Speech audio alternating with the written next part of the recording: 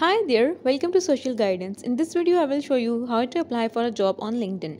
So for this, I am here on linkedin.com and I log into my account. Once you are logged in, now you need to click on jobs here. So click on jobs.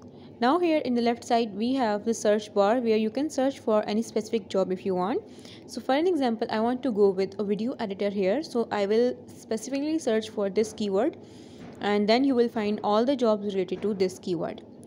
Okay, once you find the job, like once you like the job where you want to apply, so there we have easy apply option. Simply click on it and now click on continue applying.